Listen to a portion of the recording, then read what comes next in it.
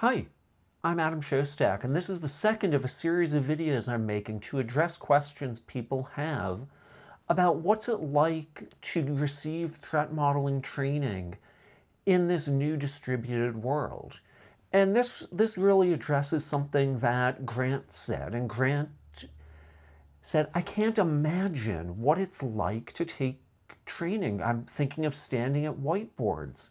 And you know, that's what I think of as well. This was my training class at Black Hat in 2019, and this is the way a lot of people conceive of threat modeling training.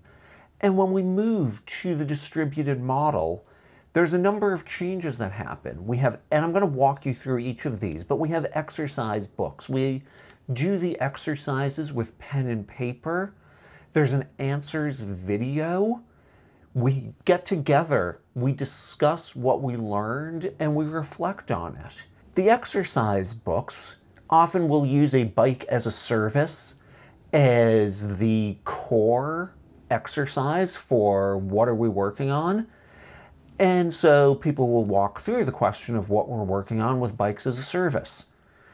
There's an answers video in which I show you my own answers to this question. You do the pen and paper work, you can watch the answers video on your own.